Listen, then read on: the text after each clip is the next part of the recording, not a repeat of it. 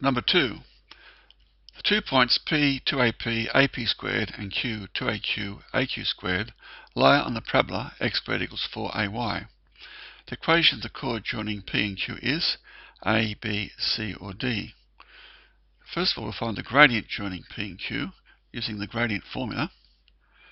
Right, so we'll say that M equals the difference to y values, which is AP squared minus AQ squared over difference in the x values, 2AP minus 2AQ.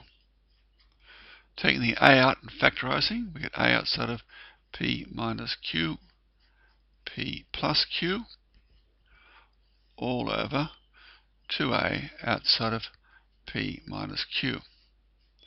The A's will cancel, so will the P minus Q's, and we just get P plus Q all over 2. Now, using y minus y1 formula, we'll have y minus AP squared equals the gradient P plus Q on 2 outside of x minus 2AP. Now, removing the brackets, we get P plus Q over 2x.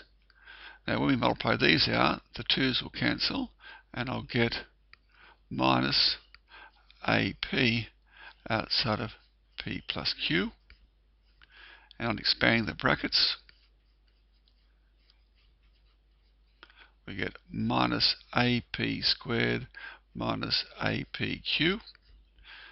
These AP squareds cancel, and we get y equals P plus Q on 2x minus APQ. And that one is C.